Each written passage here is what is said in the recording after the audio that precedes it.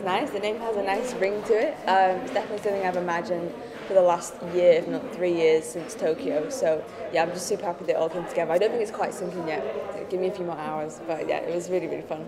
You know, in sport, you can do all that, and sometimes it doesn't even come together.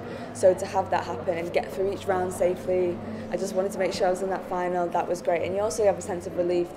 I did feel like there was a bit of pressure going into it, and managing that. It's a kind of a new position for me to be a red hot favourite. But yeah, I'm just glad that I managed to live up to that title and take what was rightfully mine, we'll say. We've never had a semi and a final back to back before. Usually there's always a day off between the finals, so I could definitely tell I'd raced the day before. So I was all about just trying to keep calm, recover as best I could, and all the girls were in the same position, so it hurts just as much for all of us. But yeah, no, it was just, I just wanted to go out there and give it everything. If I gave it everything, I knew I couldn't be really disappointed whatever the outcome was, but thankfully it was enough for the gold.